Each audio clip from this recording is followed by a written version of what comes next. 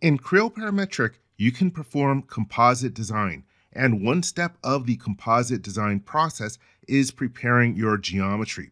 That can involve a new function in Creo Parametric 10.0 called a closed loop curve, and I covered closed loop curves in another video last year. But let me talk about why you would want to create a closed loop curve for composite modeling.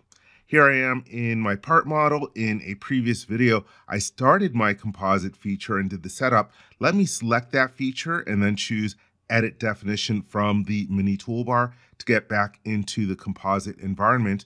So I've got my materials, I've got my layup surface, I've got my rosette. Now I want to start creating plies. So if I click on the manual ply button, well, here's the dialog box. I will cover manual plies in another video, but I need to define a boundary of where I want that ply to go. So I could select this curve over here and then use the control key and select the other portions of the curve that I want. And there you can see a preview of where my ply would end up going.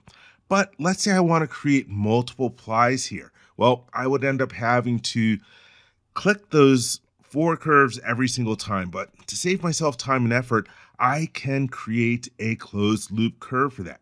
So let me cancel out of the manual ply tool. Yes, I want to cancel. And I'm going to cancel out of the composite environment to show you creating it in standard part mode. So from here, I can go to the datum overflow menu.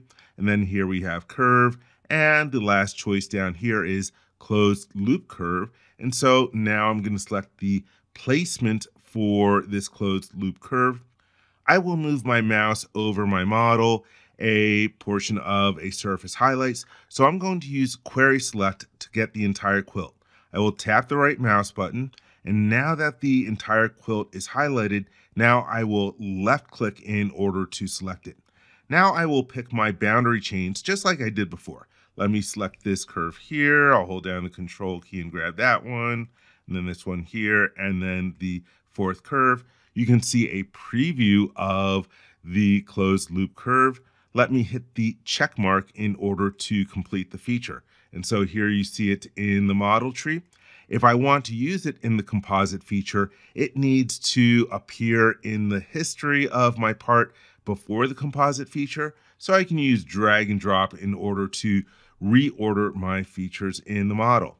Let's get back into the composite feature. I will left click on it and then choose Edit Definition from the mini toolbar. Now when I go to create a manual ply, I can click on it. Let me change my material. And now for my loop, well, I can just select my closed loop curve, and that enables me to create my manual ply. I'm going to cancel out of here because I'm not actually going to create this ply at this time. I do want to show you that you can create the closed loop curve also within the composite environment. So from here, I have the curve command right in the datum group in the ribbon, and the closed loop curve is the top choice up in here. So I will choose closed loop curve, and let me start selecting a bunch of curves that I want to use.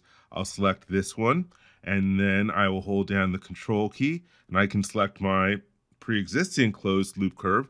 There you see a preview of the new area that I can choose, and I can hit the check mark, and that way I have another closed loop curve. And that way, if I were to create another manual ply, let me change my material. Now I can just select this closed loop curve as the boundary for that particular ply.